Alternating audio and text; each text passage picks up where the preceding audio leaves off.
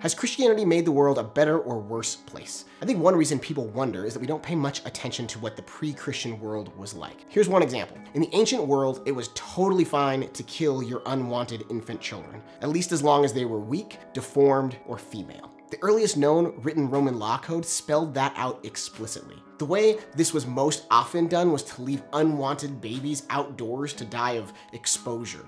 An excavation of a sewer beneath a villa in Ashkelon found the bones of 100 babies. The Judeo-Christian belief that it was wrong to kill your infant children was so unusual that the Roman historian Tacitus specifically calls it out in his Histories when he's talking about the Jewish people. The Jewish people established this long before Jesus, but it was his followers who took this belief to the world. Constantine became the first Christian emperor in AD 324, and 50 years later, infanticide officially became illegal under Roman law. Has Christianity made the world a better place? In my opinion, this definitely puts some points in the better column.